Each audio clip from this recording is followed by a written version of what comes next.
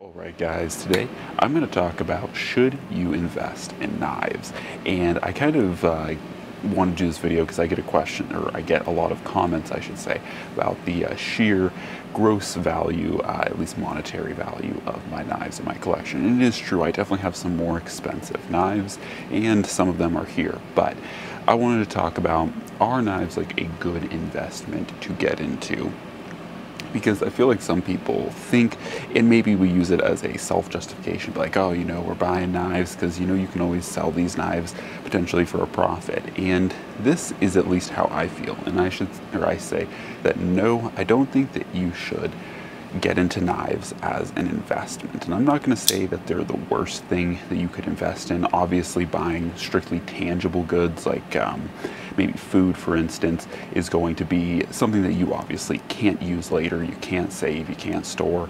Unlike knives, there is potential to flip them on a secondary market for profit, especially if you just so happen to get one for a good price, or the price of a knife appreciates. And there are definitely knives on the market that are worth more than others, but by and large I would consider that most of the time when it comes to knives, I see them like watches, and that is that you don't really know, and most people don't really know, what exactly the knife world is going to do as far as costs go for certain knives. And this can lead to, honestly, if you are buying knives for investments or to flip, to sell, you losing a lot of money with certain knives. Now, once again, if you sell enough, if you flip enough, you'll probably stay net positive, because most of the time, you can end up working out deals. But also at the same time too, being a flipper isn't the greatest look in the knife community, because there are those handful, and if you're a part of any knife forum,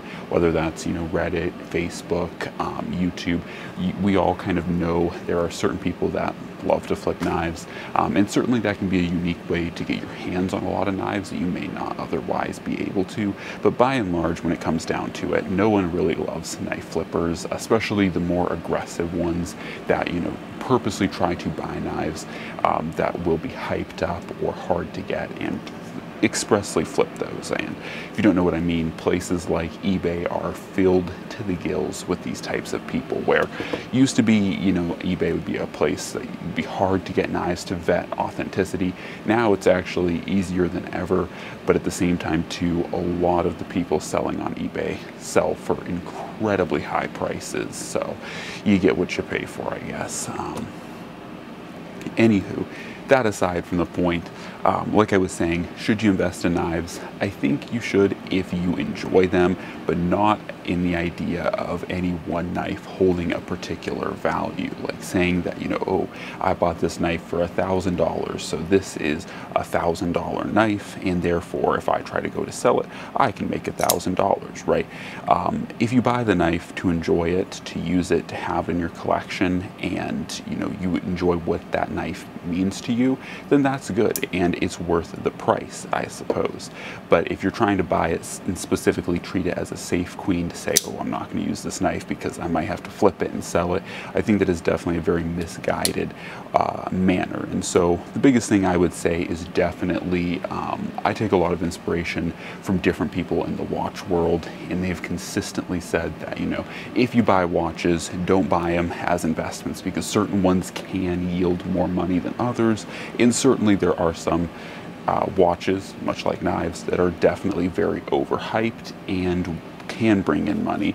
But by and large, if you specifically try to invest in knives like watches, you will probably end up losing money at some point, because these are not investments, and they are really designed to be users. And I think on top of that, like going to the next point, watches, much like knives, much like cars, much like anything, are really designed to be used. So if you do buy knives with the express intent of, locking them away in a gun safe and keeping them safe until you're going to sell them, or, getting them out only to play with them, you really miss the purpose of knives as a whole, whether it's expensive customs, mid-techs, or even just full production knives.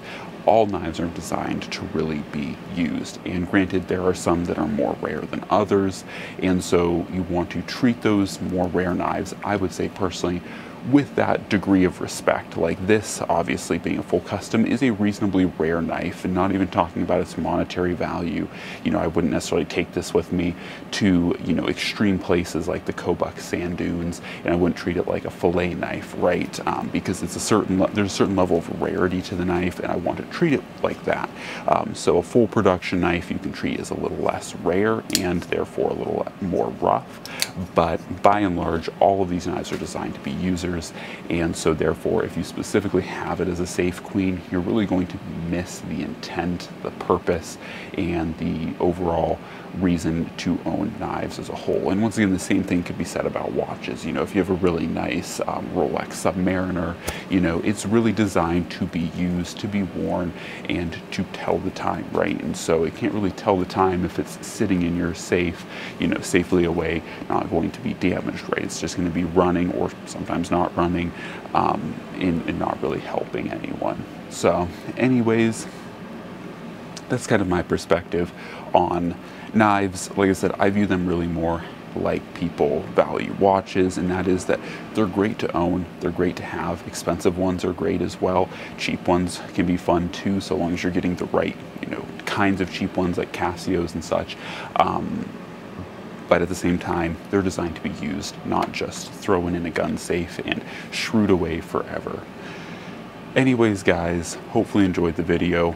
Hopefully enjoyed the video. Definitely let me know what you guys think. Do you collect knives for investment, or do you just collect knives because they're fun to collect and you enjoy owning them? That's really where I stand with it. And once again, you know, for me, there are definitely some knives that see harder and more use than others, and I don't necessarily baby any of my knives, but there are definitely some, according to their rarity, that I treat as their rarity kind of is. So if I have a super rare knife, I'm going to treat it that way and not, you know, obviously thrash on it. But if I have a super unrare knife at the same time, I will definitely treat it accordingly as well.